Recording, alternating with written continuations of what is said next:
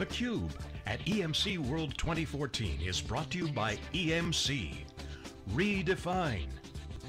VCE. Innovating the world's first converged infrastructure solution for private cloud computing. Brocade. Say goodbye to the status quo and hello to Brocade.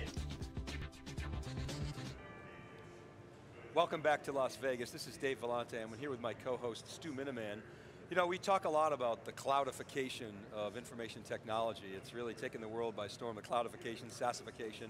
It is the future, and the future is now. Mathew Lodge is here. He's the Vice President of VMware's vCloud hybrid service. Mathew, thanks for coming on theCUBE.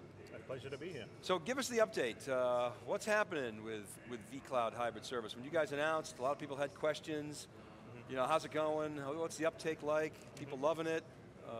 Yeah. What's going on? So we've accomplished a lot in the last 6 months. I mean, we went GA in September in the first site in Las Vegas. And since then we've extended out to 5 sites. So we added West Coast, East Coast, Dallas, Texas, the UK in Slough, west of London. We have the second UK site underway. We've launched our desktop as a service. We launched DR a couple of weeks ago, disaster recovery to vCHS from VMware environments. This week we launched with Pivotal, Pivotal CF, the one-click deploy onto vCHS there. We also made some price reductions this week and introduced a new storage tier. So we've really been cranking away. Government cloud. So right. In conjunction with Carpathia for the federal marketplace. So we've been busy. So Mathew, I wonder if you could take us back to the sort of impetus for a vCloud hybrid service. I mean, we've certainly observed that the large cloud players, the public cloud guys, you know, the hyperscale folks, they benefit from having, Paul Moritz talked about this, you know, years ago. They benefit from having high degrees of homogeneity. And so that was always sort of, I think anyway, the VMware strategy is let's get, you know, a lot of homogeneity between the on-premise and the cloud piece. It'll make things easier. It'll allow us to enforce the edicts of our organization from the standpoint of compliance, security, audit, et cetera. So that is conceptually what was put forth to the marketplace, but it seemed like the market wasn't moving fast enough, and so you guys announced this service as a way to really prove the market, catalyze the market. Is that right, or is it beyond that? No, essentially it's 2 things. First of all, customers demanded that we deliver as a cloud service. They were very clear that was a part of their future. And so there's this secular shift underway to public cloud infrastructures. At the same time, the other thing that we heard very loud and clear from customers was it was incredibly difficult for them to extend what they currently did into public cloud infrastructures because it was fundamentally radically different in terms of how it was architected and in terms of how you built applications. Which was great if you were building a website for the first time or you were doing a brand new application. But that led to very narrow uptake in enterprises in particular because the challenge for them is the transition. They're bought off on the destination, but the challenge is the transition.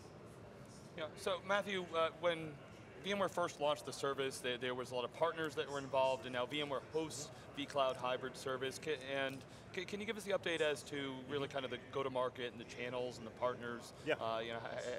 Who's selling it, how many people are selling it, and is there anything you can tell us about just, I know there's great interest from customers, but I don't know if there's number of customers using it or any revenue that you can share.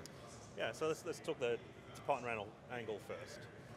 So the entire VMware partner channel can sell vCHS, and we worked very hard in the first version of the service to make sure that channel partners could transact this in exactly the same way that they transacted business with VMware today. They could take on the billing responsibility if they wanted to.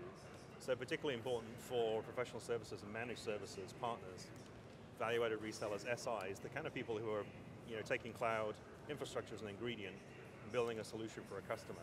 So we want to make it very easy for them to integrate with what we did. And then EMC is now also selling vCHS, so you heard about that this week here at EMC Yeah, it's World. an important move. I mean, EMC is now it's in the sales guys and all their channel partners. It's in their in their bag. It's in the bag. They have a quota for the service, and we've already closed the first deals as a result of that collaboration. So in terms of where we are with customers, we've we're ahead of where we thought we would be in terms of our forecast. And so we're very happy with the uptake. And disaster recovery has been a particularly popular starting point for a lot of our customers. Yeah. If I look at that channel, one of the questions I have is, how do they make money on this? Because you're hosting it, you put together a lot of the stack. Yep. What can they build on top of it, or how do the channel is a dollar-driven machine? So how do they make money on this? So a couple of different ways. They obviously make money reselling the service, but the real revenue opportunity is in helping customers and turning that into a solution. So what do I mean by that? So let's be more concrete. If you're, let's say, a medium-sized IT organization and you want somebody to essentially help you run your IT and maybe run the things that are important to the business but not differentiating for you, then a channel partner is going to be looking at the infrastructure service, which is great, but you need to manage the applications running on that service. You need to do things like patching and upgrades, all of the everyday run IT functions, and that's crucial role that partners play. Another example, disaster recovery. So we've got a very simple, very cost-effective, very easy to use service, right? You can install this on your own if you want to, but fundamentally a lot of organizations want somebody else to worry about that, so somebody else to manage that, maybe do an application assessment, figure out which applications can be protected, which ones don't need to be, which ones need to have on-premise DR or maybe synchronous, something like that. There's plenty of opportunity there for partners, and particularly in the managing of IT running on top of cloud infrastructure. Okay.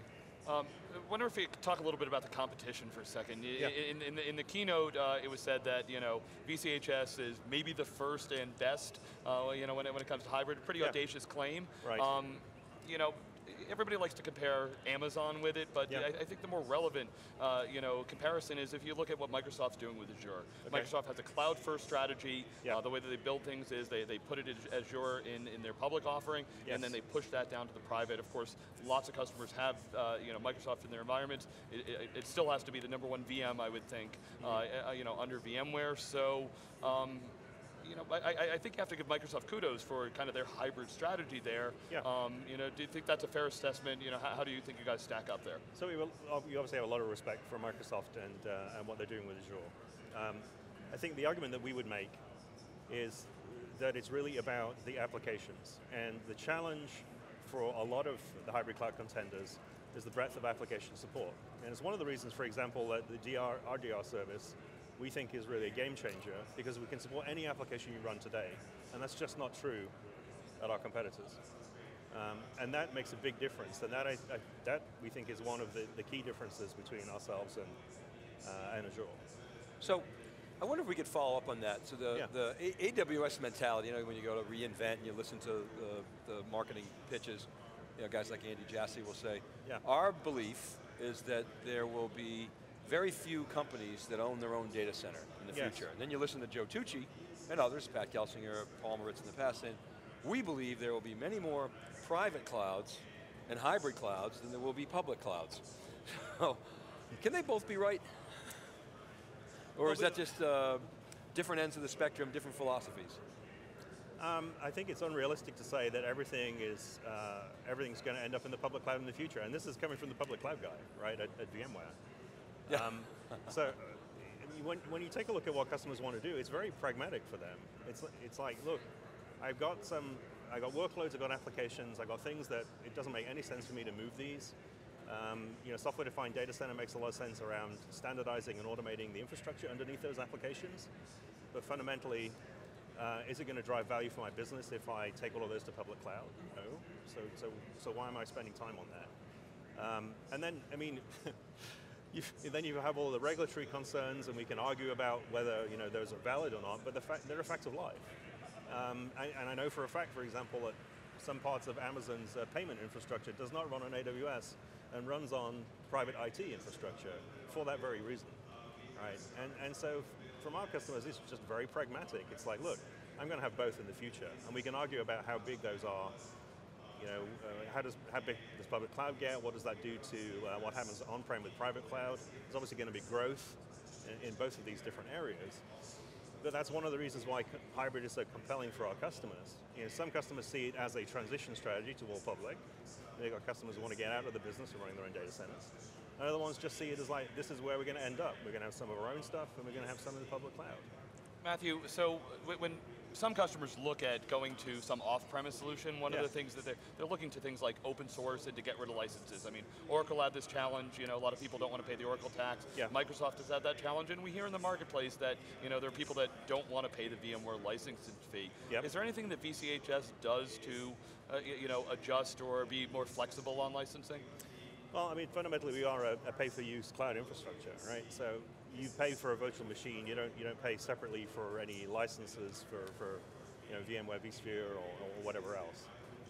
And so we have the opportunity with the cloud service to make things a lot simpler. And fundamentally, we have to compete with the rest of the marketplace when it comes to software licensing costs and our management stack. We're going to compete with the other management products in that space. And that's just the nature of the marketplace. The challenge with open source is that it's only free if you don't value your own time. And many organizations, if they want to run and manage open source, they know they're going to have to take on some of the burden of doing that themselves. And so it's a trade-off, right? There is no free lunch here.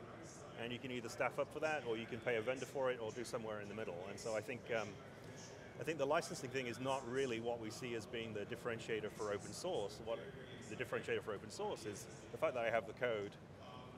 I can do my own enhancements to that if that's what I want to do. I have much more transparency over what is in the offering. And fundamentally also for developers, where they have to understand exactly what the code is doing, particularly for integration products. Okay, we have to leave it there, Mathew. Thanks very much for coming on theCUBE. Appreciate your insights, and good luck with the challenges and opportunities ahead. All right. All right, keep it right there, everybody. We'll be back with our next guest. This is theCUBE. We're live from Las Vegas. This is EMC World 2014, and we'll be right back.